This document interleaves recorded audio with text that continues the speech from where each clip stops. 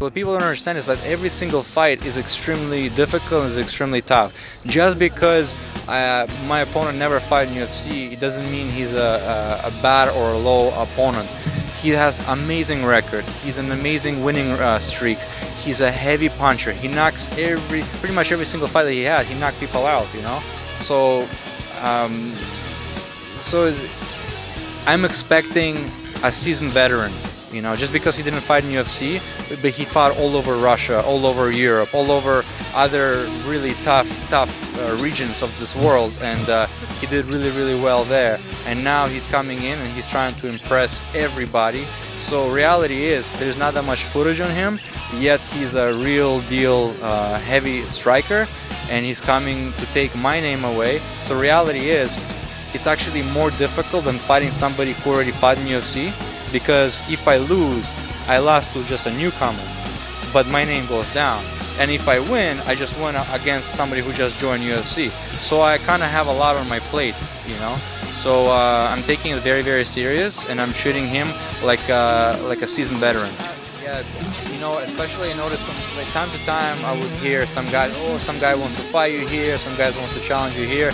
But after that performance, I didn't really hear none of that, you know, and it's kind of nice, you know, slowly people respect you a little bit as a fighter, and it's great, you know. I've been training my whole entire life, you know, and I demand respect, and I will show that again this Saturday as well. You know, every time I come out, I don't hold nothing back, you know. I'm not gonna leave nothing to judges, to scoring cards for judges, you know. I'm coming in, I'm going in, I'm gonna try to finish my opponent.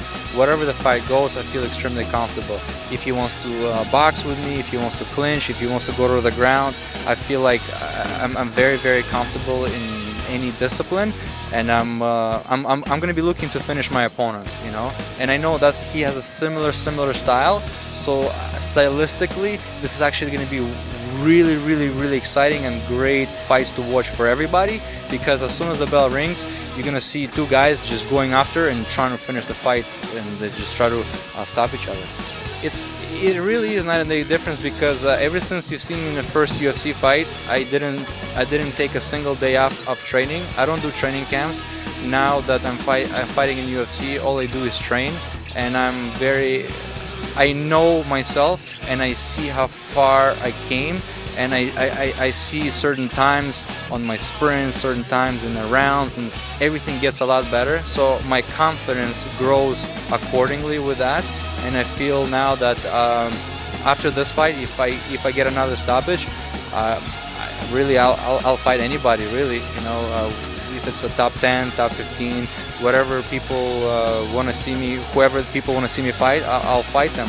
And I'm just very excited to be in this position, and I'll always be training hard, and I'll be ready for anybody.